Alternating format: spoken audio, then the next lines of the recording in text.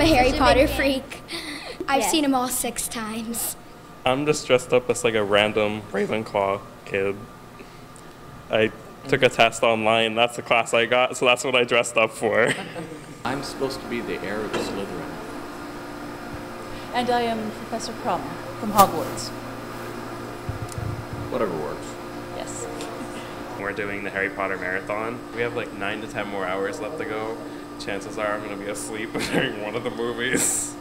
So if you hear snoring, I'm sorry. Bathroom break strategy. Run. Just go fast. 1, 2, 3. Expelliarmus!